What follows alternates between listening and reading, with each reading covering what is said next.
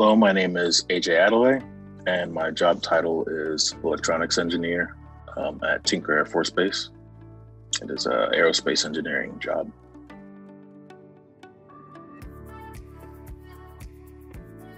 My job is I'm a technical expert for the internal manufacturing group. Our group makes these interfaces that tests electronics in the plane, certain functional capabilities, like they might have a box that controls the avionics panel on the front, a box that has to do with radar, another box that has to do with, the flight controls. And so we make interfaces to be able to test those. And my primary responsibility is being the technical expert for the group that manufacture those internally. We have a group in our department that has a rapid prototyping lab where we have things like laser etchers and 3D printers. And we're able to do a lot of our work internally to manufacture those interfaces for testing those functional cars in planes.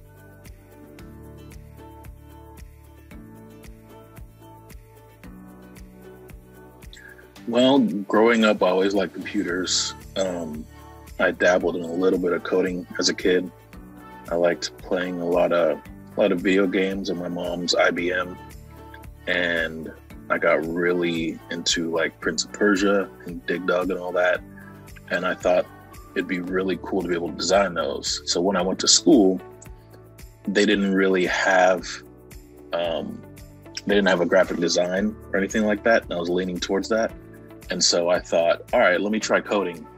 And eventually I went in for coding, but that didn't really pan out. I didn't really like the software side of it, and I was a lot more into the hardware side of it.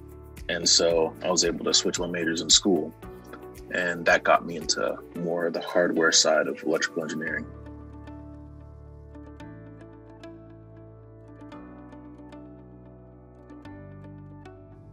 So for me, I'm in the aerospace sector, and they employ all kinds of engineers, pretty much just like every field. You can find electrical engineers in every field. You can find chemical engineers and, fields that have to do with that. But electrical, it's very wide, and you can cover a lot of ground there. And so I got a undergrad in electrical engineering and got the job out of there in the aerospace sector. Then I went for my master's in engineering management. So that's what I had. But all it took was the undergrad in electrical engineering to be able to get the job that I had. And the job actually paid for my master's.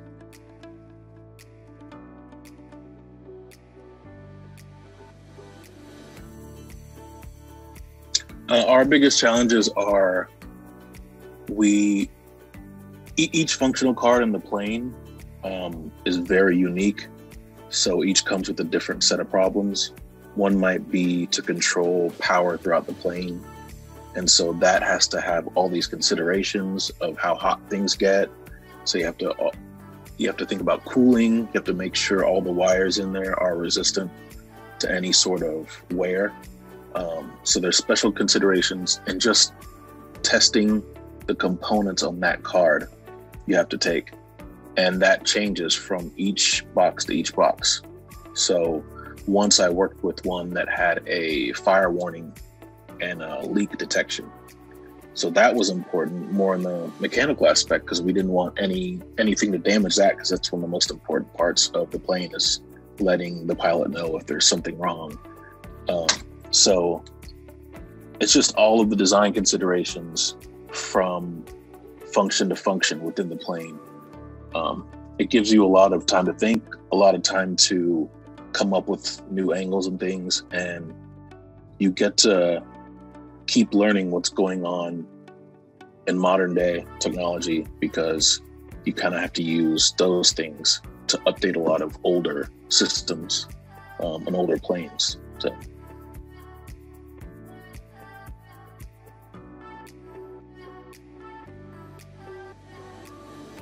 For me, I really like detail and organization to some level, but like I like paying attention to detail.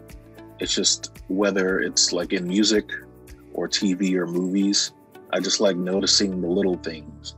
And electrical engineering is just a bunch of little things coming together to this big thing. And the more it comes together, the less you notice the little things. And the more you notice the main function of the system. And it's cool to break that down. I've always liked that. I've always liked the idea of seeing something as a whole that works and then breaking it down piece by piece and going, how does this little thing work? And then understanding it as a whole. And I've always done that with kind of all genres of everything. And it's really fulfilling to be able to do that like as a job, you know, for a living, because it fills that hole of kind of wanting to do attention to detail oriented things.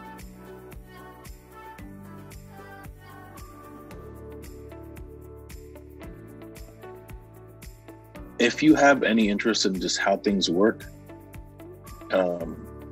I would take a physics class with some kind of lab with it, because I feel like that bridges a lot of the boring stuff with the you see the result stuff. So you might think that it's all math and all this, but then you take physics and you actually see it in action and you realize, oh, this explains everything, like how everything works. And you could branch off from there into so many fields of engineering that teach you those things. But yeah, I would say get into a physics class, get into a lab, and get some experience with hands-on things and learning how things work in motion, and see what that sparks your interest in. Yeah, like if you get on YouTube and just look up like cool tricks of anything, just like feats that impress you, whether it's like some trick shot, you know, someone throws a basketball from a bridge and like makes it, or whether it's gymnastics and someone doing a bunch of flips, to take a look at that. There's like analysis on YouTube. You can go, if you ever watch something and go, whoa, like how does that work? Get on YouTube and look up an analysis of it. There's always someone explaining how it works. And sometimes it's boring and you're like, okay, I don't really care about that.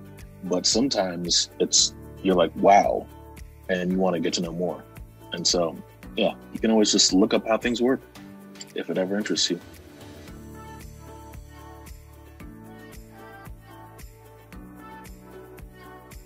In my field, yeah, I mean, you can pretty much go anywhere. Like, I really enjoy playing guitar, and in electrical engineering, it's cool to know that your hobbies always have some sort of electrical engineering behind it. So if I wanted to, I could go and try to work somewhere where I could learn how to make guitar pedals, or even learn the electronics behind guitars. But like that's a thing that I could do because of this background. And yeah, all the fields have some sort of engineering, so you might not even think of it, you know, but just look into it and you'll see that there's somebody behind it that, you know, has taken the classes I've taken and has looked up the stuff that I've looked up and has had the experience talking about it.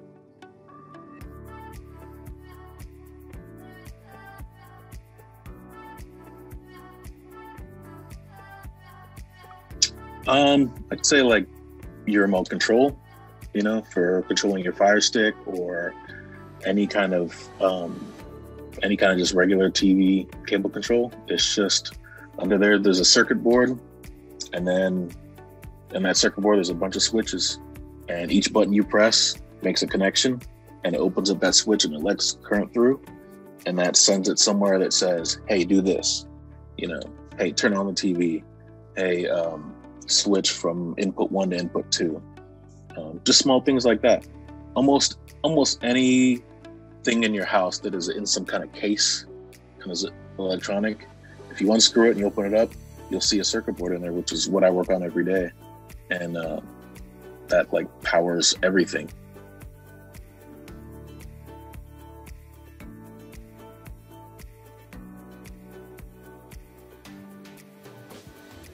My job uses them to make interfaces with plane components. And we use those electrical circuits to test out on those components if anything is wrong. So that way, when something kind of goes wrong with a whole functional box, we don't have to throw out the whole thing. We can just replace that one piece. And so in order to do that, we design electrical circuits to interface with those functional cards, and then we test them on a test stand, and we run our programs that it runs it through simulations of like what could go wrong. And if A goes wrong, then, what are the possibilities of Y? And it lists it out. And most of our job is designing electrical circuits to test out those plane functions.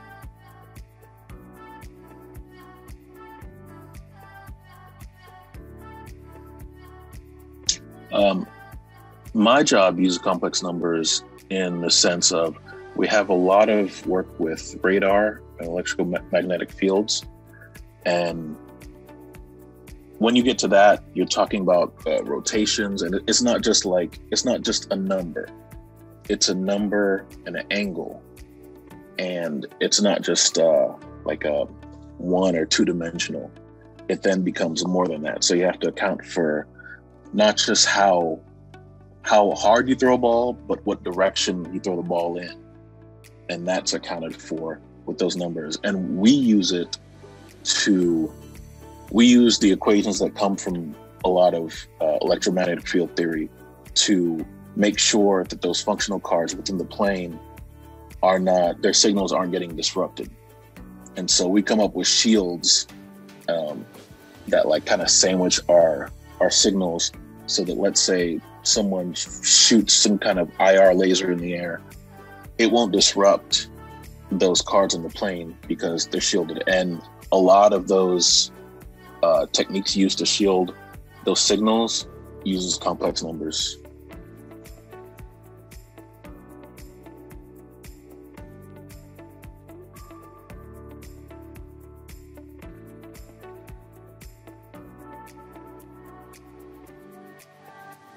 Now you know more about electrical circuits.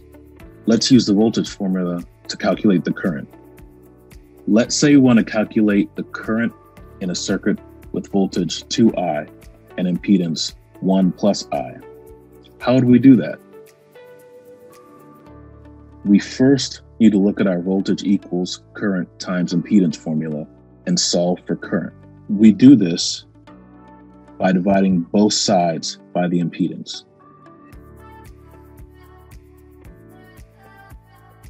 Now we see that current equals voltage divided by impedance. Let's replace the voltage with the 2I that was given in our scenario. Similarly, let's replace the impedance with 1 plus I.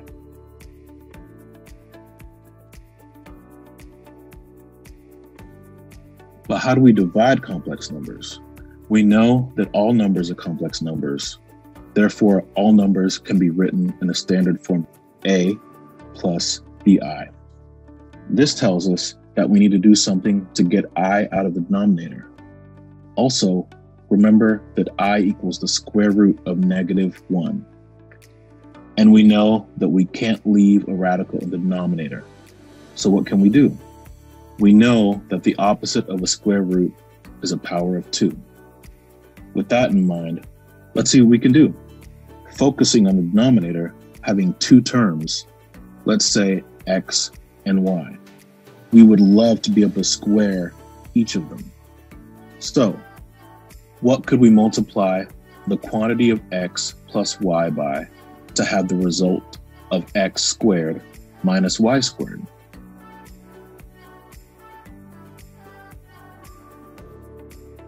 That's right. We would multiply by x minus y. When we apply this idea to complex numbers, we call them complex conjugates. The complex conjugate of a plus bi is a minus bi. For example, the complex conjugate of 9 minus 4i is 9 plus 4i. Notice that the only difference between a complex number and its conjugate is the operation in front of the b. Let's apply this knowledge to our problem.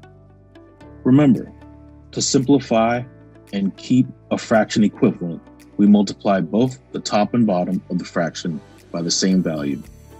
So, we'll multiply top and bottom of our fraction by the complex conjugate of the denominator. We multiply 2i over the quantity of 1 plus I by the quantity of 1 minus I all over the quantity of 1 minus I. If we distribute the 2i across the top, we have 2i times 1, which is 2i and 2i times negative I, which is negative 2i squared. In the denominator, we can FOIL, which is just a fun way to remember how to distribute. 1 times 1 is 1. 1 times negative I is negative I. Positive I times 1 is positive I. Positive I times negative I is negative I squared. Let's simplify the numerator by replacing I squared with negative 1. In the denominator, we can combine like terms. Negative I plus I is 0i. And we can also replace I squared with negative 1. We now have 2i plus 2 in the numerator and 1 plus 1 in the denominator. Let's move the positive 2i and positive 2 in the numerator to read 2 plus 2i so that it starts to match the standard form of a complex number. And 1 plus 1 simplifies to 2. There's no longer a radical or imaginary value in the denominator, all because we multiplied the top and bottom of our fraction by the complex conjugate of the original denominator. Notice, this still isn't quite that a plus bi format. The quantity of 2 plus 2i all over 2 means that both 2 and 2i are divided by 2. So let's rewrite this as 2 divided by 2 plus 2i over 2. Once we simplify each fraction, we get 1 plus I. The complex number 1 plus I represents the current of our circuit. What if we had a situation where we couldn't simplify the fractions? How would that change those final steps? Let's look at 7 minus 10i all over 4. We would rewrite it as 7 over 4 minus 10i over 4, just like we did with the previous example. 7/4 is not reduced, meaning we would leave it as is. 10i over 4 can be simplified by dividing top and bottom by 2, resulting in 5i over 2. We would write our final answer as 7/4 minus 5/2 I. Notice that I was just moved from the numerator to beside the fraction. We see that A is 7/4 and B is negative 5 over 2. We can write any number in the standard form of a complex number.